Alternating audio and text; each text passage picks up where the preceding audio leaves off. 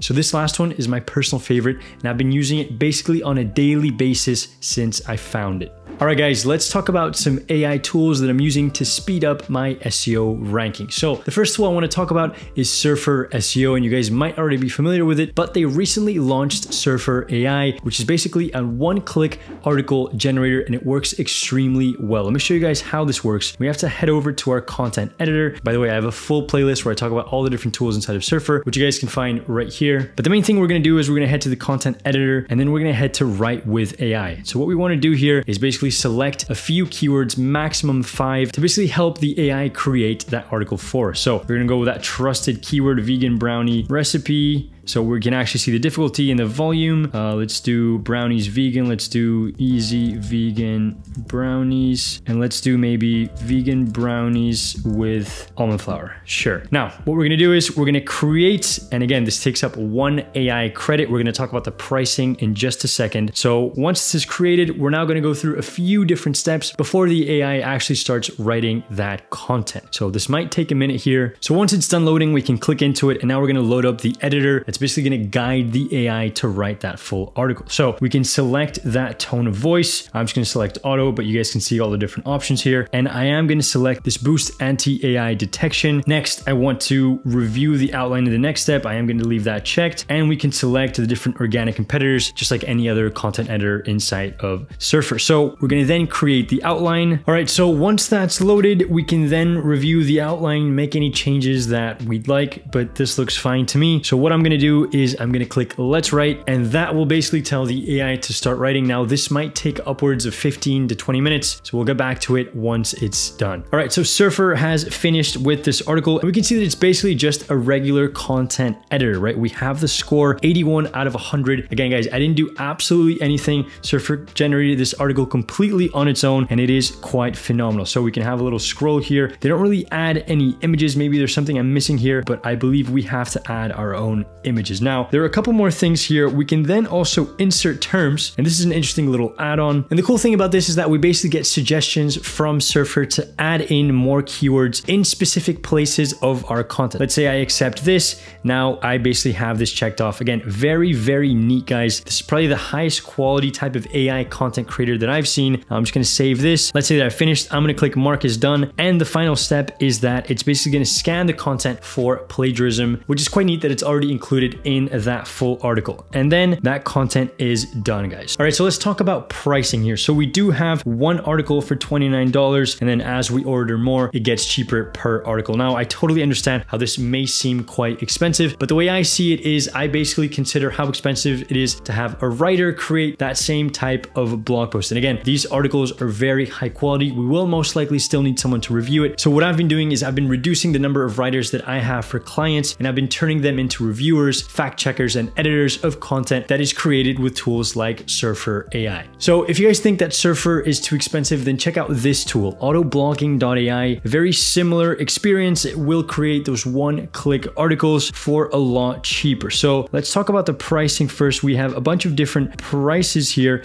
but the main thing is that we get 1 credit for 1 article, and we see what the price is per credit in the different price schemes here. So we can actually also pay annually, or we can have basically a $1 trial, or we get a set number of credits and we can try out auto blogging. Now I'm going to show you guys how this works. We're going to use this quick mode. There's pro and godlike mode, all of which basically are more in depth and higher quality content. But even though I've personally seen the quick mode generate some pretty solid content. So all we have to do is enter a blog topic. I already have mine here. It's the best and only vegan brownie recipe you'll ever need. We can choose a language. We're not going to add God mode. I am going to add an AI image, and then I'm not going to check any of these because I want FAQs, grammar, HTML formatting, all the things. Now I'm going to click generate article, and this shouldn't take as long as Surfer.ai, but again, the content quality usually won't be as high. So we'll wait for this to load here. Okay, so once the tool is done writing, we're then basically going to see we have this AI generated image. Doesn't look too bad, but if we keep scrolling down, we're going to see that the content is actually quite decent, formatted quite well. We have in bold some related keywords or important keywords. We have a step-by-step instructions here. If we keep scrolling, we can see a different variation of a recipe, so gluten-free. Again, guys, here's another table. I've created quite a bit of content with this tool, and it isn't too bad. Again, it probably won't have the quality of Surfer AI, but it's still pretty solid. Another benefit here is that if we actually scroll down to the pricing, we're gonna see that we can actually generate bulk content almost hands-free. So starts with 1,000, but it can go up to 8,000 for 10,000 articles. And there's also even a way of connecting this straight to your WordPress. So you can basically generate thousands and thousands of articles almost instantaneously and get posted straight to your WordPress almost hands-free. So it is kind of crazy. If you guys are interested in that, I can definitely create a video of how that works. But for now, I just wanted to show you that this existed. Now, this last one is my personal favorite. And ever since I found it, I've been using it almost on a daily basis. And it's called Harpa.ai. Now, this is basically a ChatGPT Chrome extension, but it's a little bit different from everything that I've seen up to now. So there's a bunch of different features to this plugin, things that we've already seen before, so AI assisted search, but there's other things that kind of separate this Chrome extension